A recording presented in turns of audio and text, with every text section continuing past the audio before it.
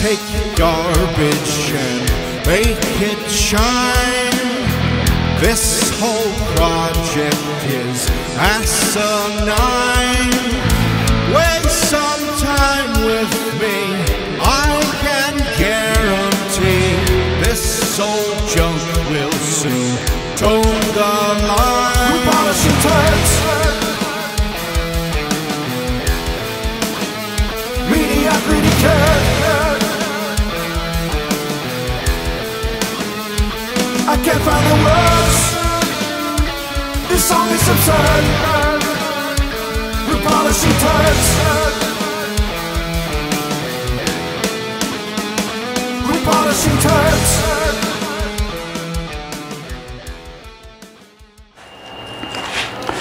All right, welcome to Polishing Turds, again on Real Good at Doing Stuff, the best TV show you will ever see.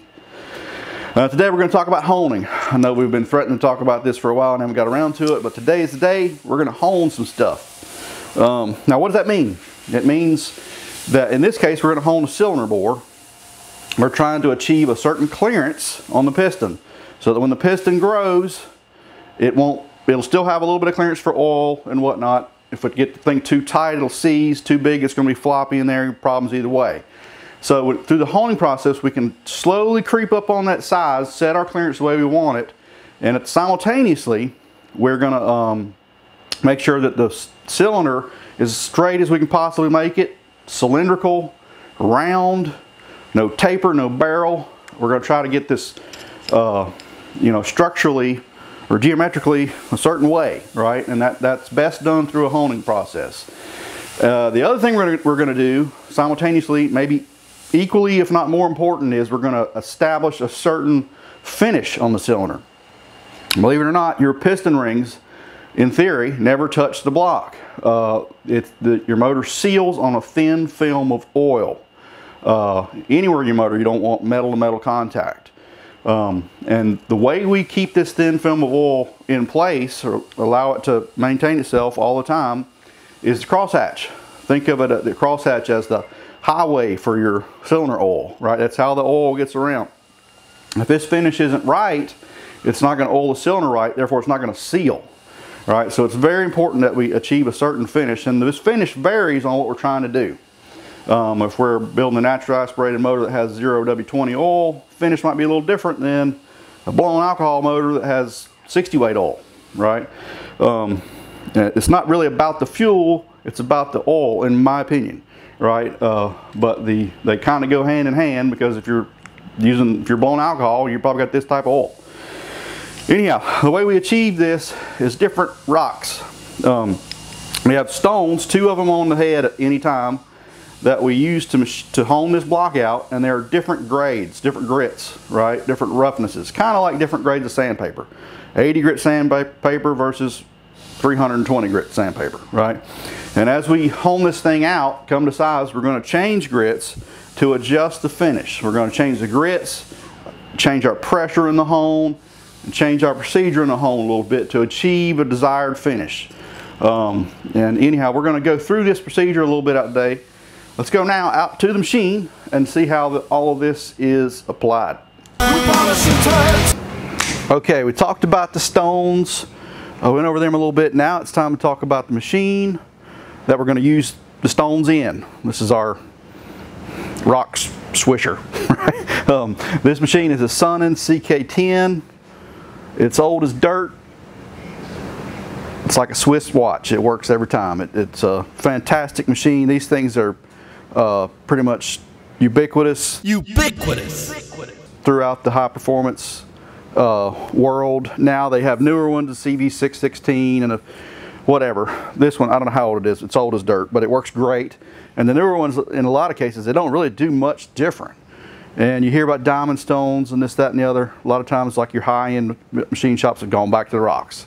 You know, and here we use rocks. Proudly, we're proud users of rocks. But anyhow, we're going to talk a little bit about this machine.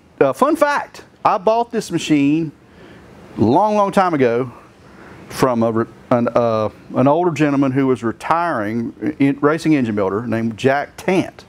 And Jack Tant used to build V6 racing engines for Dale Earnhardt when Dale Earnhardt was running the V6 Bush stuff a long time ago, right? Well, now the machine is here in Mooresville, North Carolina, and Dale Earnhardt is buried about 1.5 miles from here as the crow flies. Weird fun fact. So if you have your block machined here, you'll have something in common with Dale Earnhardt. Not your driving ability. your block will be machined in the same place. That's about it. But anyhow, let's talk about machine. Let's talk about the piston. In this case, we got a Wiseco dome piston. Got pretty skinny little rings. That's going to help us some with the power in this application. The lighter oil rings. We're going to lose some drag from the dinosaur stuff that was in the motor that we took apart. Brian at Line to Line Coating has coated these skirts with their abradable coating.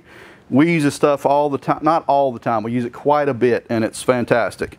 We do a lot of, it's really interesting what you can do with this stuff, and I've used various coatings over the years, and none of them have come close to what this stuff does. It's fantastic stuff. And I send a lot of pistons down there to Brian, and he does great work. So anyhow, this is the piston we're going to use. We're going to set up and measure the piston with a micrometer, right? And then we're going to take this measurement and use a device called a dial bore indicator, right? And this is what we're going to kind of transfer this measurement to this device, which is a dial bore indicator, and we're going to run this up and down the board. This is how we're going to size this cylinder, how we're going to measure it while we're making progress with our rocks. That's the basics of that. Now, one thing that we're going to do before we get started is we're going to bolt a torque plate on this thing. And what that is, it kind of when you bolt small block Chevrolets are kind of the worst offenders about this.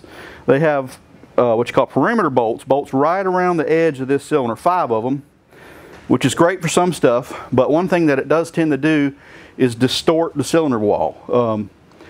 Much more than, say, a modern LS or a Coyote or something. They do things to keep that from happening, but these older motors really pull these cylinders out around, and we bolt down a torque plate to cylinder. It's kind of like if you were to bolt a head on, that distorts it, but you can't hone it. It's in the way, right? Well, a torque plate is basically like bolting down a cylinder head, but there's holes where we can get our hone head through and do what we need to do. So the first thing we're going to do is torque that torque plate down on here just like we're assembling the engine, and then we'll start from there.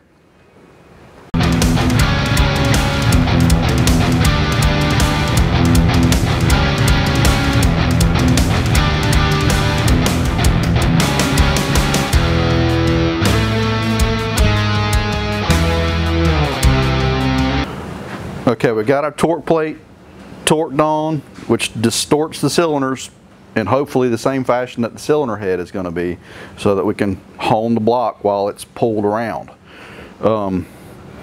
If we didn't do that when we bolted the head on afterwards, it's going to distort it and it's going to be out around. So we try to pre-distort it, make it round when it's distorted, right? All right, so now here's our dial bore gauge. This thing was 30 over, our piston now is 40 over, so we've got around 10 thousandths we got to take out of this dude. And we're starting from scratch here. We're going to use 4 different stones. And for the purpose of this video, I'm just going to call them A, B, C, and D.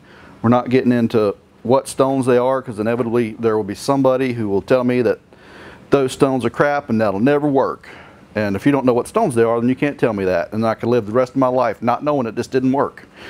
So for today, A, B, C, and D. The first stone, we're just going to get it close. We're going to take it to about 3 thousandths from size with our first rock. And then after that, when we get them all to 3 thousandths from size, we're going to switch to rock B. And we'll go from there. So let's do our first little switch in here. Also, this machine uses tons of, the way this works is it's a grinding operation. It uses tons of honing oil, which you'll see.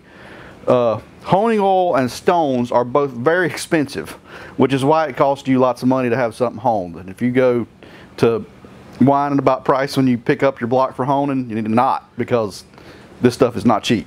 But anyhow, here we go. Here's the original rough nasty looking cylinders you're gonna fix.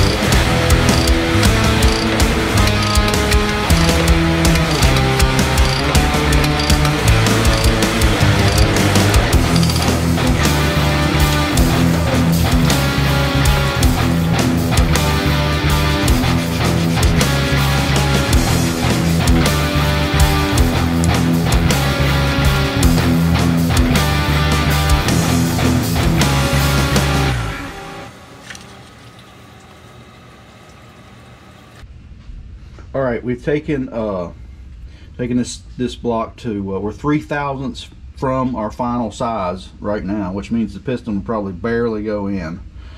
So the cylinder, if you look at the finish, it's pretty daggone rough. You wouldn't want to run a motor like this. Probably could, but I don't think it'd be good. So anyhow, now we're going to Stone B. Isn't that exciting? All right, so now we're going to go all the way to size with this stone, which is going to be a lot slicker finish, and then we're going to make another change. But here we go, Stone B, all the way to size.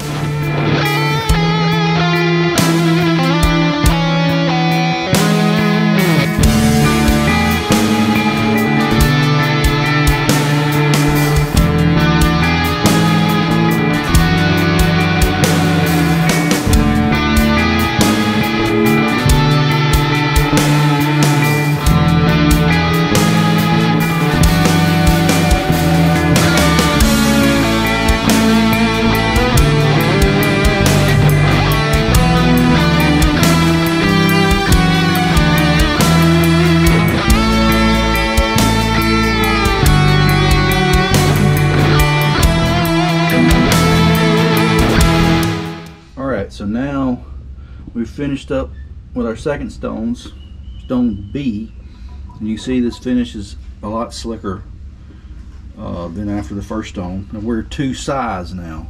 So now we're going to switch to our third set of stones, and we're just going to not do much of nothing at all. We're not going to change the size any. We're just going to change the finish a little bit with these last two stones. In and out, doesn't take any time, and then we're pretty much going to be done.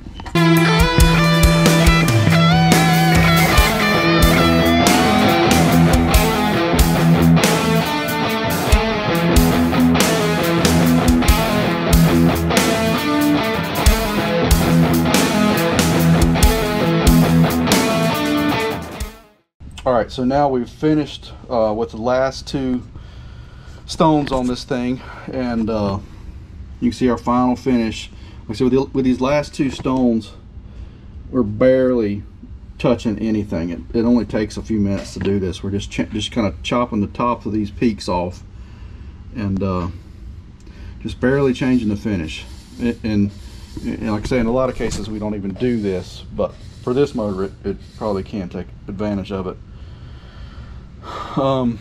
So that's pretty much it for home. Now we'll have to check the make sure the crank has stroker clearance and deburr and polish things up a little bit, but the short block is going to be about ready to go together. So that's about it for this episode. Maybe next week we're probably going to go over here to this machine and start working on the valve job, which is another super critical part of this whole process and very interesting. So that's probably what the next episode is going to be about. Valve job on these Chinese super badass heads. Anyhow, that's enough for today.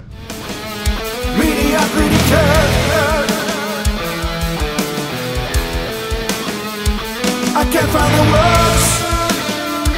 This song is absurd. We're polishing turds.